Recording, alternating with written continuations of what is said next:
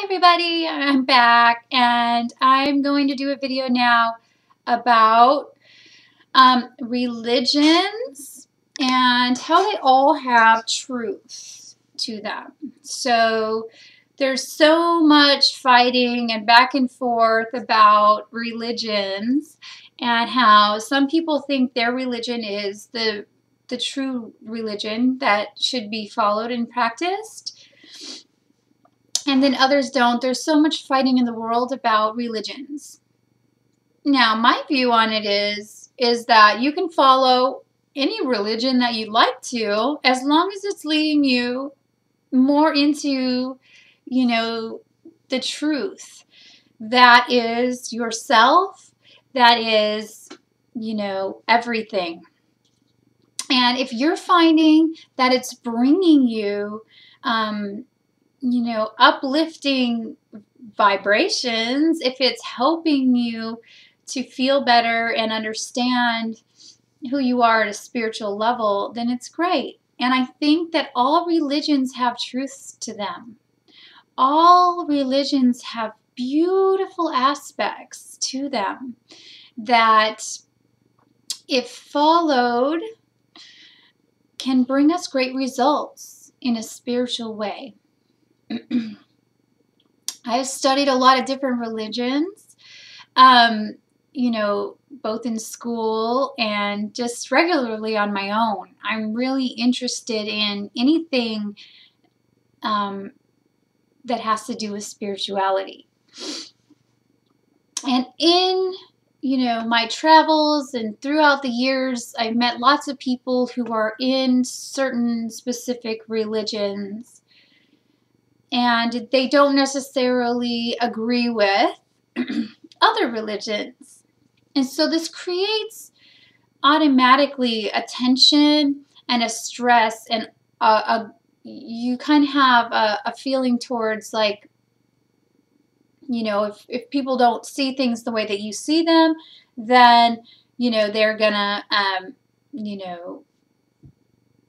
well, in the Christian religion, they're gonna, burn in hell, I guess. Well, you guys, just to let you know, this is hell here in some ways, half of the time, and then half of the time it's heaven, okay? So, and that all has to do with how our mind is feeling at the time, how we are feeling within, whether it's heaven or hell, actually. But most of the time, it is difficult here, just to say, and to say that people are going to go to hell if they don't practice a certain religion is completely ridiculous. And I'll be the first one to say that. Now, but there's beautiful truths in Christianity. There's beautiful truths in Buddhism. There's beautiful truths in all religions. And the most beautiful truth is the truth that you find within yourself about your own spiritual nature, about the spiritual nature of the world, about everything and how it's all connected, and it's all connected in unity. And so we've all got to learn to come together, to bring all of our thoughts together, and nobody's right or wrong. So we cannot accuse other people of being wrong in what they believe in, and, tell them that what they feel is not okay, and therefore, it backfires on that person and brings them a lot of that angry energy that they're sending out to others, saying, you're wrong, you're wrong, you're wrong. Now, on your spiritual path, you probably will think many different things. You'll be into this, and then you'll be into that, and then, things change, things evolve. You learn more about yourself. You learn more about your own soul and your own path. And therefore you change. But when you get rigid and you get stuck in a particular religion and everybody's wrong except for you, then that shows you that something needs to kind of change in your spiritual practice. So, for instance, okay, so I went to this meditation retreat, and it's primarily based in Buddhism. Now, I believe in certain aspects of of Buddhism, okay? I do not take the whole religion and everything in its entirety to heart and say this is the way that I believe. I use my brain and I'm like, well, okay, that makes sense, and that's a useful tool to help me to get to know myself better and help me help others more. And that's how I take everything in. I'm like, okay, is this a useful tool? Yes. So, but they have other things there that I don't necessarily believe in, like they definitely believe in reincarnation. Now, I'm not saying I don't believe in reincarnation. I just know that I've never been to Earth before. I've never been here before, and I know I've never been reincarnated on this planet before. So, for me, personally, I don't remember being here at all. And but that's going to be different for everybody. I've had lots of friends who've had past lives, and they totally believe in them, and they know that they've had them. And so, so in that perspective, I'm like, oh, well, I totally believe that they've been here before.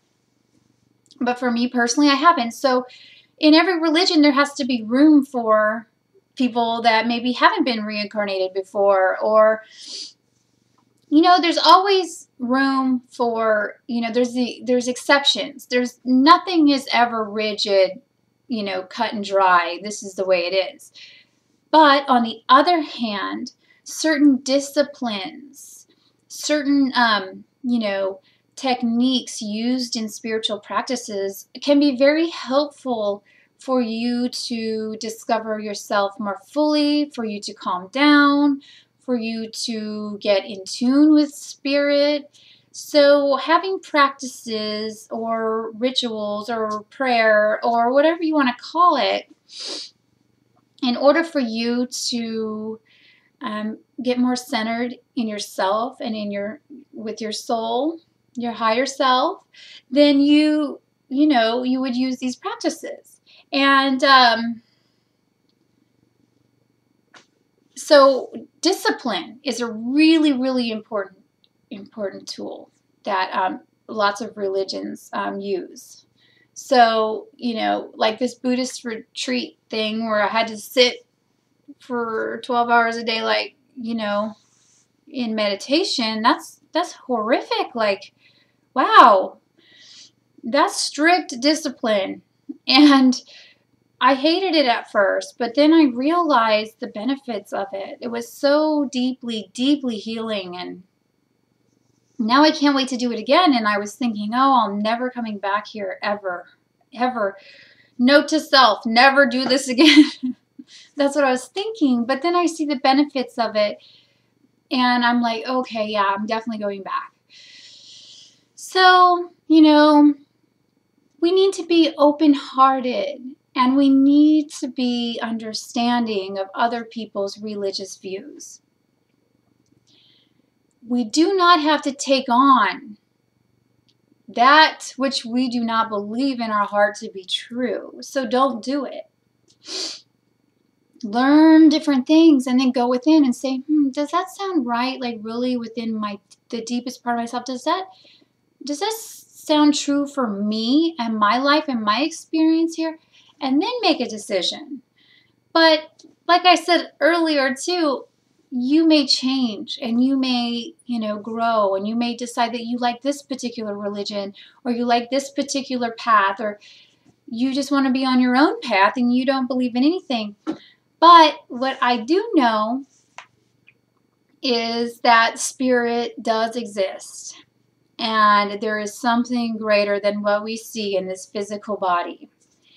And I'm positive of that. And I came here knowing that.